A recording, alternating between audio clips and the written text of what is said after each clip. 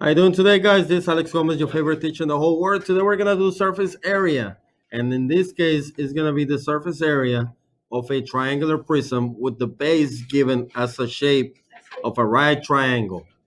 So this kind of looks like a bike ramp, if you want to put it like that. So the first thing that we have to do is identify my bases.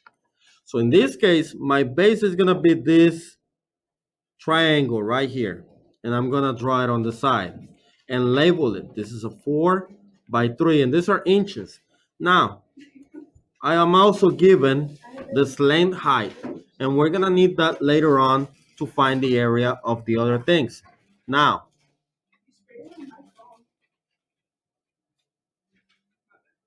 the formula to find the area of a triangle is just area of a triangle is base times height divided by 2. Now, this is my base, and I have 2 of them. I have another one over here in the back. So I have two just like it. So the base for this one is just going to be 4, and my height is going to be the wall and not the ladder. This is the ladder. I don't need the ladder. I need the wall. So this is 3 divided by 2. So 4 times 3 is 12, divided by 2 is 6.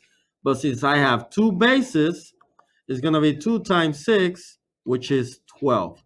And these are inches squared.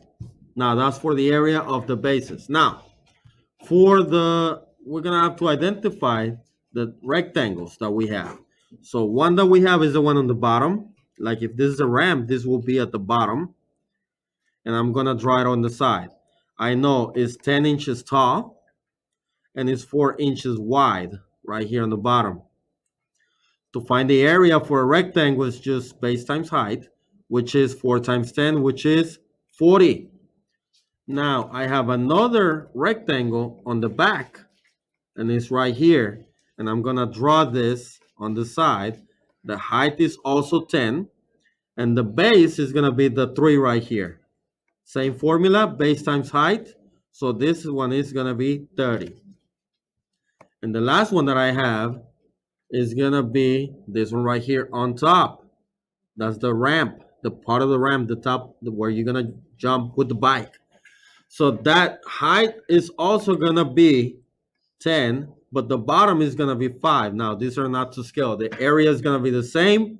So 10 times 5 is just 50. So if they're asking me to find the lateral surface area, I'm just gonna take the area for each one of those rectangles and add them all up. So my lateral surface area, it'll be 40 plus 30 plus 50, which gives me a total of 120 inches squared. That's my lateral surface area. Now, if I need my total surface area is going to be my lateral surface area plus how many bases? 2 of them, 2b, which is going to be right here. So this is 120 plus 12. So my total surface area is 132 inches squared. That will be it for this one, guys. Don't forget to like, comment, share, and subscribe. See you next time. Bye-bye.